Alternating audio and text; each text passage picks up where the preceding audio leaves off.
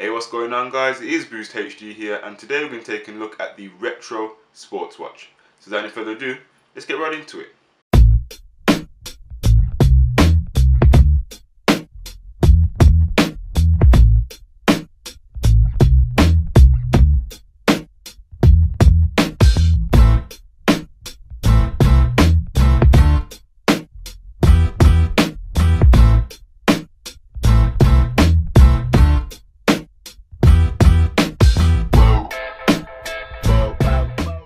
Okay guys, so I was sent this watch in for review, and I also got sent another one which I'll review in an upcoming video.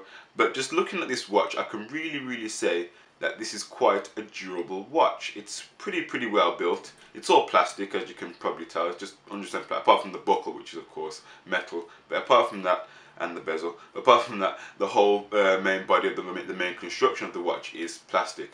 And you also get 10 notches here, which you can just adjust simply to your wrist size, like so, without any problems. And I've had this watch and I've just been playing around with it all morning, and I can definitely say it is quite durable.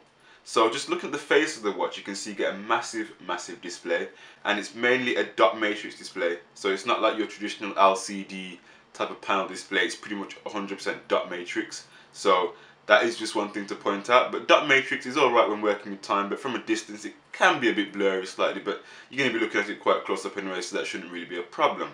So in terms of the button layout, you get 4 main buttons on the watch. So the very first button you get on the right hand side, or my right hand side, is the light switch. So when pressed, you probably won't be able to see it in the daytime today, but when pressed, and if you're in a really dark situation, you can definitely see the time without having to squint or trying to guess what time it is. So that is a really handy feature, because there are some LCD watches or LCD watches that don't have the backlight, and that can be a real problem, especially if you're in dark situations, as I've mentioned.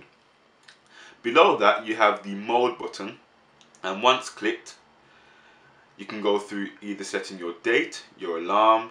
If you go through it again, we can also get the stopwatch feature, which means you can go ahead and click that, and if you press start, the stopwatch will begin.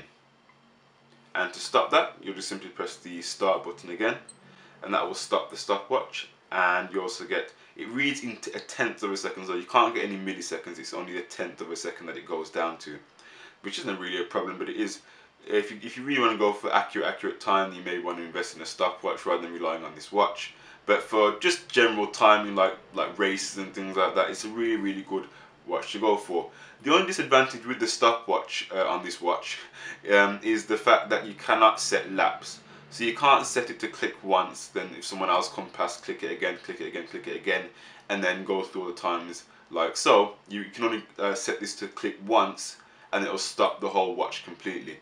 So you can't set laps on this watch, which isn't really a massive thing considering the price, but hey, it's just one feature just to look out for. So on the other side, as I mentioned, you get the start and the stop button, which is just the same button. You just click and start and click and stop. And you also get the reset button, which will just simply reset the whole stopwatch. And then using that button again, you can click mode, and if you want to go to the time, you simply hold reset. Then by holding the reset button, you can simply change the time, whether it be through the hours, the minutes, or even the seconds, according to this watch as well. So if you go ahead and click that, as you can see, you can simply just change the time accordingly if it decides to change. Yeah, as you can see, I'm changing the minutes. Or if I want to change the seconds, I'll hit reset again. Oh, sorry, change the hours. I'll go ahead and click reset again, and just simply cycle through all of the available time slots. So anyway guys, that was just a quick short review of this watch. Hope you enjoyed it. Stay tuned, and I'll be doing the next watch in a different video, so stay tuned for that. So anyway guys, thank you for watching, take care, and I'll see you in the next video. Bye for now. My self-esteem while I dream, wishing for thousands up on my shelf. It seems the thought of money got us out here wildin', cause if that dough ain't on your mind, it must be in your wallet. I feel like the chase for riches is a struggle for me to be in. No shout out to my mother while she juggling me and Ian. The budget was leaning to fall, but we ride, so we was never worried about it at all. So we ride. The rapper life I wanna start living. Couple of models start stricken, so they start stripping. Of course, living good, a part of me is stressful. I know I'm not alone, and it's hard to be successful.